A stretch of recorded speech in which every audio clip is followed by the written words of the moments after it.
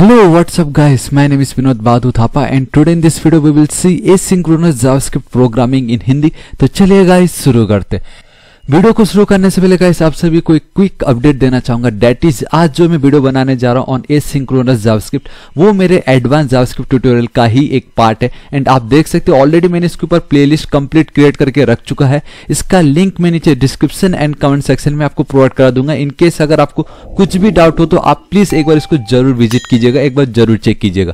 Alright guys, तो आज का वीडियो बहुत ज्यादा इंपॉर्टेंट है क्योंकि ये कॉन्सेप्ट ऐसा है जो आपको मालूम होना ही चाहिए कि difference between synchronous and asynchronous JavaScript. तो गाइस आज मैं आपको एक लाइव प्रैक्टिकल करके बताऊंगा, लेकिन उससे पहले मैं आपको कुछ एनिमेशन दिखाना चाहता हूं जिससे हम ये समझेंगे कि क्या होता है ये synchronous versus asynchronous programming in JavaScript. ठीक है, तो गाइस सबसे पहले मैं क्या करता हूं, आपको देखिए एक एनिमेशन दिखाता हूं एंड देन आप डिसाइड करना कि आप क्या करना पसंद करोगे, एसिंक्रोनस तरीके से करना पसंद करोगे या सिंक्रोनस प्रोग्रामिंग इन जावास्क्रिप्ट। ठीक है, तो लेट्स से गाइस आपको मैं एक टास्क देता हूं। लेट्स से आपको एक ब्रेकफास्ट क्रिएट करना है। जी हाँ, आपको एक नाश्ता बनाना है जिसमें हमें चाहिए एक बॉयल एग।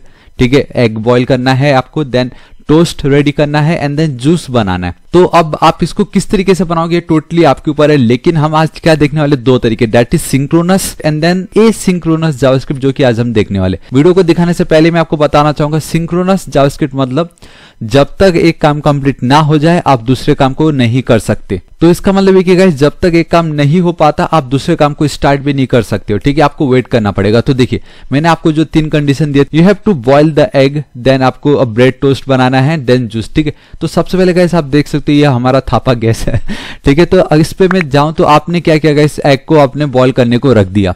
अब गाइस पहले तो पानी गर्म करना, देन अब एग उस पे डालोगे, देन जब वो बॉयल होगा, जब सब कंप्लीट, तब जाके गाइस आपको क्या करना है, टोस्ट क्रिएट करना है। ठीक है, एंड देन जब आप टोस्ट क्रिएट कर लोगे, जब जितने आपको खाने तो उतने आपने टोस्ट क्रिएट कर दिए, तब जाके आपने क्या किया, जूस बनाया। ठीक है, तो गाइस ये था आपका सिंक्रोनस जावास्क्रिप्ट। इसका मतलब ये कि जब तक एक काम नहीं हो जाता आप दूसरा काम नहीं कर सकते। सो आई होप गाइस आपको पता चल गया सिंक्रोनस मतलब क्या होता है। ठीक है, अब मैं आपको एसिंक्रोनस तरीका बताता हूं जो कि आज हम देखने वाले हैं और जो कि बहुत ही ज्यादा इंपॉर्टेंट है। ठीक है, तो देखिए एसिंक्रोनस मतलब ये है कि गाइस अब आपको वेट करने की कोई जरूरत नहीं है। एसिंक्रोनस मतलब क्या होता है, एसिंक्रोनस मतलब अगर एक काम आप कर रहे हो तो उसके साथ आप दूसरा काम भी कर सकते हो, दूसरा काम कर रहे हो तो आप तीसरा काम भी कर सकते हो। आपको डिपेंडेंट नहीं होना कि हाँ भाई पहला काम कंप्लीट नहीं हुआ दूसरा काम हम नहीं कर सकते। एसिंक्रोनस मतलब आप मल्टीपल काम को एक साथ कर सकते हो। तो देखो गाइस जैसे मैंने क्लिक किया आप देख सकते, तो आपने क्या किया गाइस, आपने एग को बॉयल होने रख दिया। जब तक वो बॉयल हो रहा है आपने क्या किया, टोस्ट बनाना शुरू कर दिया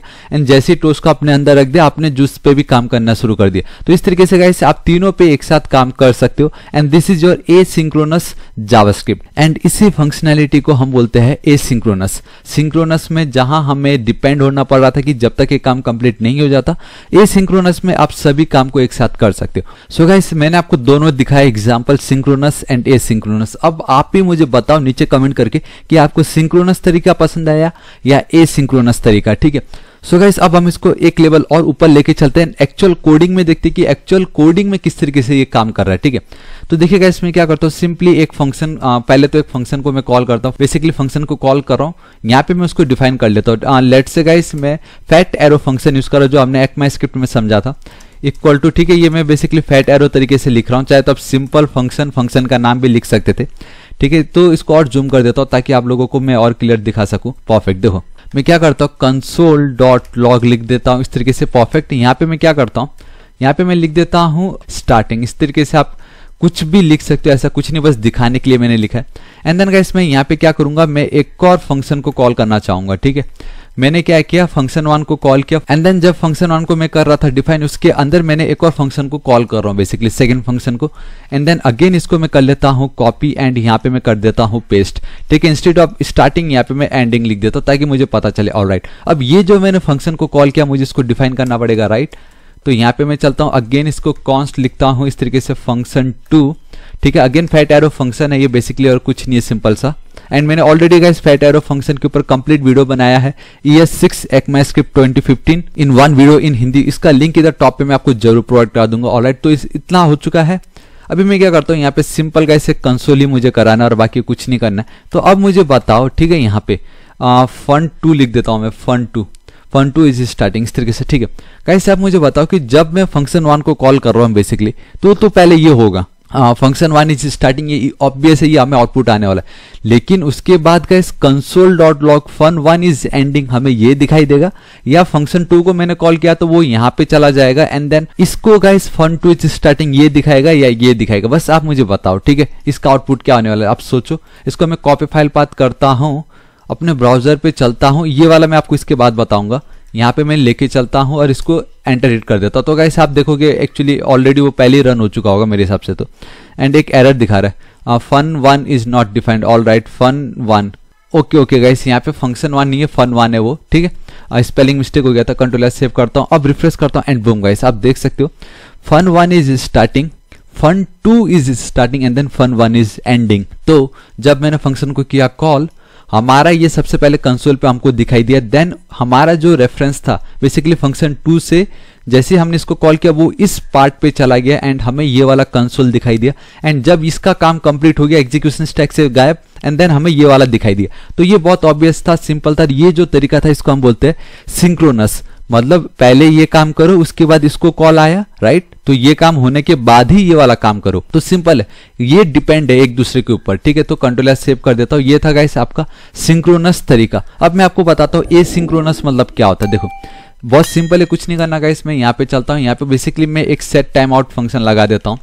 ठीक है, सेट, एक सेकंड, स्पेलिंग को क्या हो गया, इस तरीके से गाइस मैंने सिंपल एक सेट टाइम आउट में लिख रहा हूँ यहाँ पे बेसिकली। ठीक है, और यहाँ पे मैं एक एनोनिमस फंक्शन बना देता हूँ इस तरीके से, ऑल राइट परफेक्ट। एंड आपको मालूम है गाइस सेट टाइम आउट में क्या करते हैं, बेसिकली हमारा जो पहला पैरामीटर है that is function and then उसके बाद मुझे कितने सेकंड के बाद उस फंक्शन को कॉल करना है, राइट। तो यहाँ पे लेट से मैं लिख देता हूँ 3000 मिली सेकेंड, मतलब 3 सेकंड बाद मुझे इस फंक्शन को कॉल करना है, जिसका कोई नाम ही नहीं बेसिकली फिलहाल अभी। एनोनिमस कॉल बैक आप कुछ बोलो, लेकिन बेटर एनोनिमस, क्योंकि नाम नहीं है इसका कुछ भी। ठीक है, तो यहाँ पे मैं क्या करता हूँ, ये वाला जो मेरा कंसोल है इसको यहाँ पे चिपका देता हूँ, इसको एक और बार। ठीक है, परफेक्ट, एंड लास्ट में सेमी कॉलम दे दीजिए। तो अब क्या हो रहा है गाइस, अभी फंक्शन 1 को कॉल हुआ, फंक्शन 1 पे यहाँ पे ऑलरेडी मैंने उसको डिफाइन किया, तो हमें ये आउटपुट में आ जाएगा। अभी ये एकदम ऑब्वियस है, लेकिन अब देखने वाली बात है कि गाइस हमने जब फंक्शन 2 को कॉल किया एंड जब मैं इसको यहाँ पे डिफाइन कर रहा था तो मैंने क्या कर दिया, एक टाइम आउट लगा दिया मैंने, मैंने एक टाइम सेट कर दिया कि 3 सेकंड के बाद ये जो मेरा फंक्शन है उसको कॉल करो, उसके अंदर जो भी उसको एग्जीक्यूट करो। ठीक है, ये मैंने बोल दिया। एंड लास्ट में मैंने फिर उसके नीचे एक और कंसोल पे लगा दिया fun1 इज एंडिंग। तो अब देखने वाली बात ये गाइस, आप सोचो कि पहले तो ये आउटपुट आ गया, दूसरा आउटपुट में मुझे कंसोल ये जो fun2 इज स्टार्टिंग जैसे पहले आ रहा था वो आएगा, या मुझे fun1 इज एंडिंग आएगा। तो आप मुझे बताओ क्या आउटपुट आने वाला है। इसको कंट्रोल एस सेव कर देता हूं मैं। ठीक है, अपने ब्राउजर पे चलता हूं and this is it guys, fun1 and I think 3 second हो गया, तो fun2 इज स्टार्टिंग।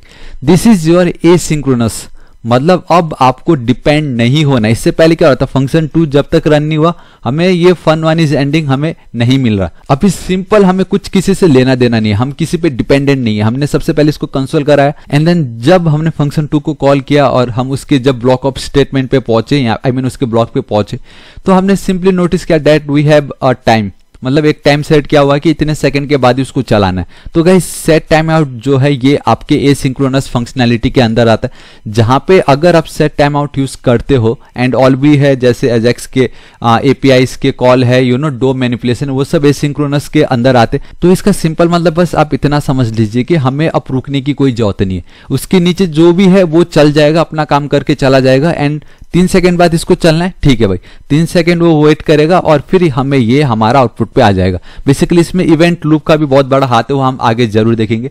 लेकिन ये था आपका एसिंक्रोनस, जो किसी पे डिपेंड नहीं करता, सब अपना अपना काम कर रहे, कोई किसी पे डिपेंड नहीं है। सिंपल आपको पता चल गया, राइट। अब मैं आपको एक और एग्जांपल बताता हूं, जो कि सबसे इंपॉर्टेंट ये आप में से बहुतों ने सुना होगा गाइस, जब हम सिंक्रोनस तरीके से करते हैं तो अगर एक काम नहीं होता दूसरा काम हम नहीं कर सकते।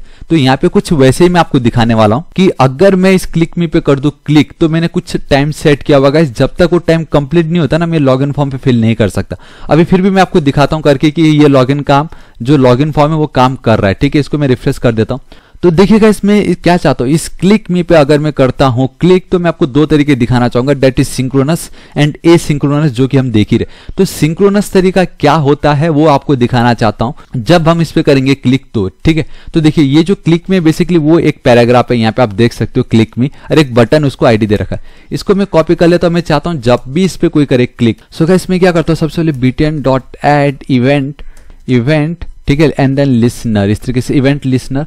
तो बेसिकली आपको यहाँ पे क्या पास करना है गाइस, हमें सिंपली दो पैरामीटर अभी फिलहाल के लिए पास करना है, डेट इज कि क्या मतलब इस पे कौन सा इवेंट आपको ऐड करना है।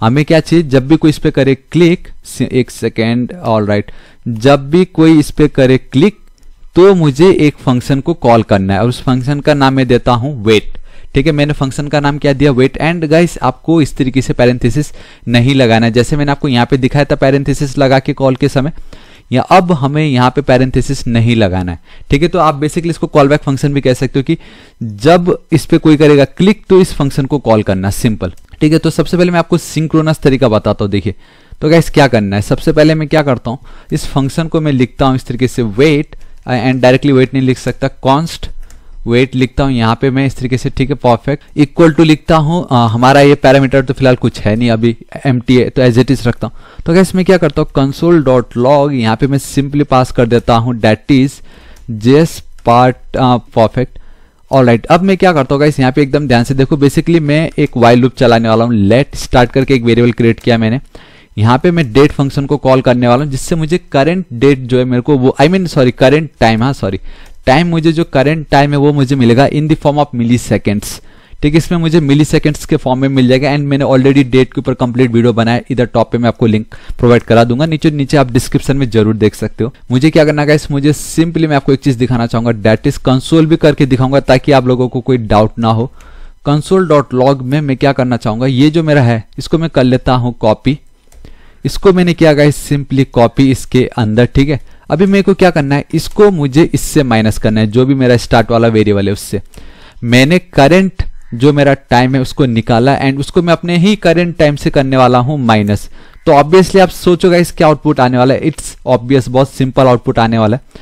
मुझे आप बताओ क्या आउटपुट आने वाला है, ठीक है। इसको मैं कॉपी फाइल पाथ कर लेता हूँ, यहाँ पे चलता हूँ, फिलहाल ये मेरा कंसोल है, ठीक है। यहाँ पे एक बार इसको रिफ्रेश करता है, एंड इसको अगर मैं कर दूंगा क्लिक, तो आप यहाँ पे देख सकते हो कि जेस part is starting and zero. तो बेसिकली जीरो क्यों आया, क्योंकि मैंने क्या किया, अपना करंट टाइम निकाला इन मिली सेकेंड्स, उसको इस वेरिएबल पे स्टोर कर दिया। एंड ठीक उसी में ही मैंने क्या किया, एक और मैंने करंट टाइम निकाल के उसको उसी के ही करंट टाइम से मैंने माइनस कर दिया, मतलब ऑब्वियसली जीरो ही आएगा ना, current time minus current time कितना, जीरो ही होगा।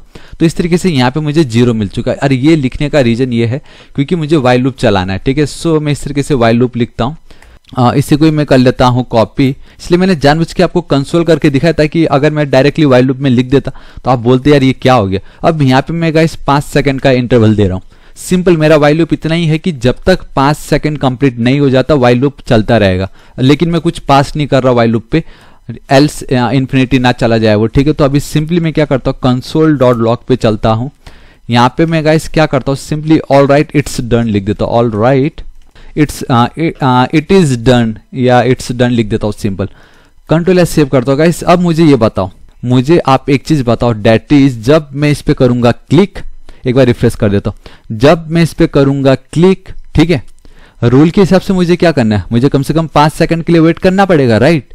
लेकिन यहाँ पे क्या है, ये मेरा इनपुट फॉर्म है, ठीक है। तो मैं क्या चाहता हूं कि ठीक है मुझे 5 सेकंड वेट करना है, लेकिन जब तक मैं वेट कर रहा हूं क्या मैं इस लॉगिन फॉर्म में अपना यूजर नेम एंड अपना पासवर्ड फिल कर सकता हूं या नहीं, ये हमें देखना जरूरी है। क्योंकि एज पर एसिंक्रोनस का मतलब यही है कि जब तक एक काम नहीं हो जाता हम दूसरा काम नहीं कर सकते। तो गाइस मैं आप लोगों के लिए लाइव एग्जांपल लेके आऊं, ठीक है, जो मैं आपको करके दिखाता हूं। देखिए code is ready, control S save करता हूं, अब इसको मैं करता हूं रिफ्रेश। तो हमने क्या किया, सबसे पहले हमें एक आउटपुट आएगा, दैट इज जेस part is starting and after 5 second, ये वाला आउटपुट मुझे मिलने वाला है। तो मैंने क्लिक मी पे क्लिक कर दिया। अब गाइस देखो मैं कुछ नहीं लिख सकता, यहाँ पे विनोद पासवर्ड में थापा लिख देता हूं, लेकिन कुछ नहीं कर पा रहा था। लेकिन आपने एक चीज नोटिस की, आफ्टर 5 सेकंड जब ऑल राइट इट्स डन आया तो ये ऑटोमेटिक, मैंने आपको बोल रहा था मैं विनोद लिख रहा हूं, लेकिन उस समय मैं कुछ कर नहीं पा रहा था। So this is your synchronous तरीका, सिंक्रोनस प्रोग्रामिंग इन जावास्क्रिप्ट, मतलब जब तक एक काम कंप्लीट नहीं हो जाता मैं दूसरा काम नहीं कर सकता। वन मोर टाइम आप देखो गाइस, यहाँ पे मैं चलता हूँ क्लिक मी, ये देखो गाइस मैंने क्या कुछ नहीं करा है, देखो मुझे मालूम भी नहीं मैंने क्या लिखा, लेकिन आफ्टर 5 सेकंड जब ये कंप्लीट हुआ तब ये ऑटोमेटिक फिल हुआ। तो ये है आपका सिंक्रोनस, मतलब जब तक एक कंप्लीट नहीं दूसरा आप नहीं कर सकते। एंड आई होप गाइस मैंने इतनी बार इसको बोल दिया आपके माइंड में तो वो रट ही चुका होगा कि सिंक्रोनस क्या होता है। एंड हमने ऑलरेडी ये सिंक्रोनस भी समझा था। अब मैं आपको बताता हूँ कि आपके माइंड में भी ये जरूर आ रहा होगा कि इसको मैं आप एसिंक्रोनसली किस तरीके से कर सकता हूं कि भले ही मुझे 5 सेकंड के लिए वेट करना पड़े, लेकिन उस 5 सेकंड के बीच में मैं और भी बहुत कुछ काम कर सकता हूं। लाइक मैं user name and password fill कर सकता हूं, राइट। तो वो कैसे करना मैं आपको बताता हूं। देखो इसी को ही मैं क्या करता हूं गाइस, यहां तक है ना, ये इसको मैं कर लेता हूं कमेंट आउट। यहां पे मैं चलता हूं, अब मैं क्या करता हूं, देखो क्लिक जब हो रहा है यहां पे मैं अगेन गाइस सिंपल सा अगेन वेट, कॉन्स्ट की स्पेलिंग रॉन्ग हो गई, सो कॉन्स्ट वेट इस तरीके से लिखता हूं, ठीक है। फैट एरो फंक्शन पास कर रहा हूं, ऑलराइट ठीक है। देखो बहुत सिंपल तरीका है, इसमें क्या करता हूं console.log इसको कर लेता हूं कॉपी, यहां पे पेस्ट कर दिया। अब मैं क्या करता हूं गाइस, यहां पे जो मैं कंसोल कर रहा था ना, ऑलराइट इट्स डन 5 सेकंड के लिए, उसको अब मैं सेट टाइम आउट के अंदर लिखने वाला हूं। एंड मैंने आपको स्टार्टिंग में बताया था दैट सेट टाइम आउट जो फंक्शन है इट कम्स अंडर आपके एसिंक्रोनस, ठीक है। एसिंक्रोनस मेथड में आता तो अगेन एनोनिमस फंक्शन में पास कर देता हूं इस तरीके से, ऑलराइट। एंड मैं बोलता हूं आफ्टर 5 सेकेंड्स, ठीक है इस तरीके से, एंड लास्ट में सेमी कॉलम, ठीक है। तो आफ्टर 5 सेकेंड वो इस फंक्शन को कॉल कर रहा है बेसिकली, ठीक है यार। यहाँ पे मुझे क्या चाहिए था console.log, इसको कॉपी करता हूँ यहाँ पे पेस्ट, दिस इज इट।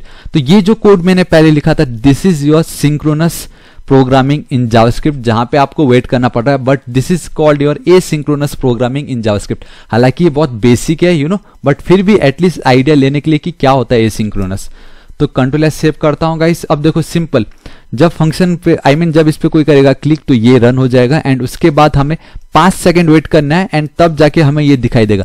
लेकिन ये एसिंक्रोनस प्रोग्रामिंग है, तो हम क्या कर सकते हैं, उस बीच इस फॉर्म को या बाकी कुछ भी कंपोनेंट को मैं एक्सेस कर सकता हूं, उसको मॉडिफाई कर सकता हूं। अब मैं यहाँ पे करता हूँ क्लिक, अब देखो गाइस अब मैं अपना नाम लिख पा रहा हूँ, अपना पासवर्ड भी लिख पा रहा हूँ, चाहो तो मैं लॉगिन भी कर सकता हूँ, और ये अब जाके बहुत आराम से आ रहा है। ऑलराइट इट्स डन, ऑलराइट ठीक है, आपने अपना काम कर लिया, मैंने भी अपना काम कर लिया।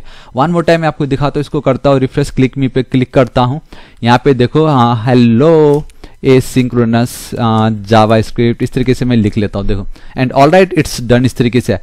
तो अब ये है आपका एक्चुअल एग्जांपल जहां मैंने आपको बताया कि एसिंक्रोनस क्या था and what is synchronous. And guys मैंने आपको दोनों इसलिए दिखाई क्योंकि एसिंक्रोनस पढ़ने से पहले आपको ये जानना जरूरी था कि सिंक्रोनस मतलब क्या हो रहा था, एंड हम भाई क्यों एसिंक्रोनस पढ़े। तो मैंने आपको दिखा दिया, एंड मैंने आपको स्टार्टिंग में एक एग्जांपल दिखा के बताया था कि सिंक्रोनस एंड एसिंक्रोनस आपको कौन सा तरीका पसंद आएगा ब्रेकफास्ट क्रिएट करने का। सो आई रियली होप गाइस आपको आज का वीडियो पसंद आया होगा। And one more time guys, advance JavaScript tutorial का ये जो प्लेलिस्ट है इसको आप एक बार जरूर चेक कीजिए। यहाँ तक कि मैंने इसमें गेम भी बना रखा है, कार रेसिंग गेम, बहुत कुछ आपको मिलेगा, जस्ट आप चेक कीजिए, ठीक है। एंड मैं बताना चाहूंगा गाइस, मैं डेली ऐसे ऑसम वीडियोस क्रिएट करता रहता हूं, बिल्कुल नहीं चाहता कि आप उसको मिस कीजिए। So please subscribe my channel Thapa technical.